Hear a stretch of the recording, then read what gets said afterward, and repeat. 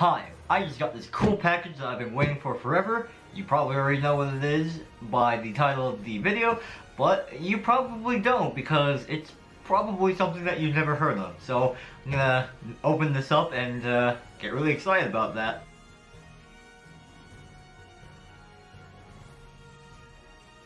Alrighty, here we go.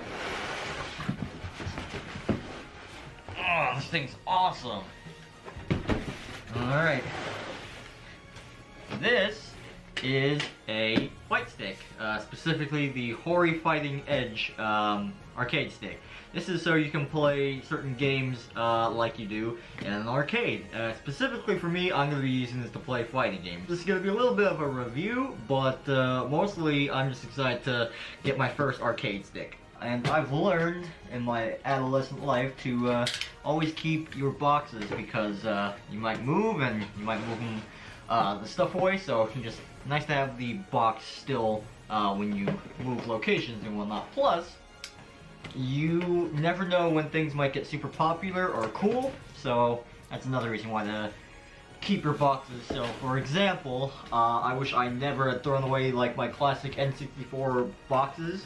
Because those things are really cool looking and kind of priceless now. And a lot of the original boxes of N64 cartridges, they don't really exist very much anymore. But if I would have known that I would have been way into collecting that kind of stuff, I would have done that in a heartbeat. Oh, it has tabs. That's why I could not open that before.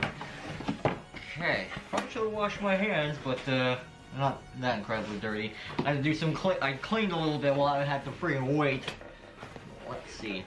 Smells delicious. Get this out here. I'm gonna drop it immediately. That. It's actually pretty light. It's kind of what I expected for how heavy it is. And apologies for the wonky camera angle. Comes in this nice protective shipping shit. I don't know. I'm just blabbing right now to fill in time. Not really good at unboxing videos. Okay. Oh, hot damn. Oh, this thing is beautiful. Jesus Christ.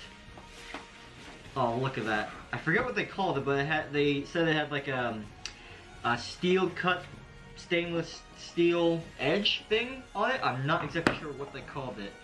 Instruction, I don't need to read that later. But oh man, I'll get better shots of this, but look at this. This thing is pretty cool. Let's see. Ooh.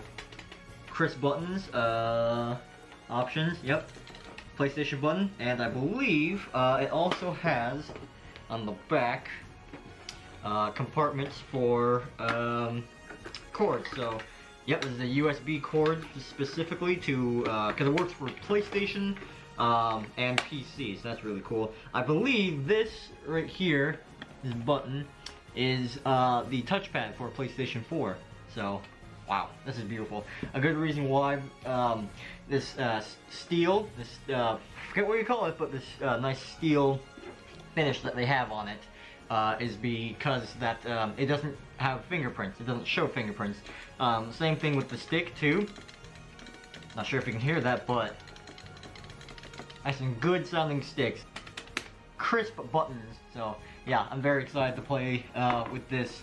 Always wanted to use a stick, but never had the chance or know how to do it because it's a lot about muscle memory. And I finally figured with Soul Calibur 6 coming out, perfect opportunity to try it. I went into the Soul Calibur 6 beta and tried to use the stick for the first time. Now, I've never really used a stick for really playing, only a couple times at arcades, so this was a new experience doing this for me for the first time in an actual game.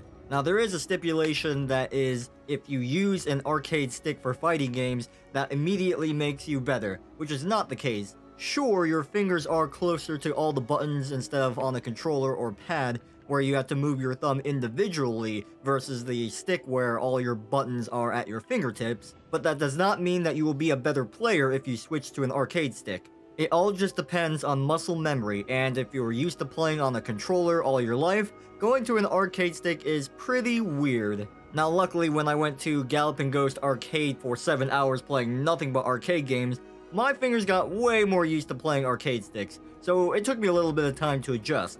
The only real reason why I wanted to play on an arcade stick is because I wanted something different, a new challenge, and I wanted to be able to go back to an arcade and feel completely at home with a arcade stick. I feel that it's going back to the arcade roots, obviously, and I felt really cool actually playing an arcade stick.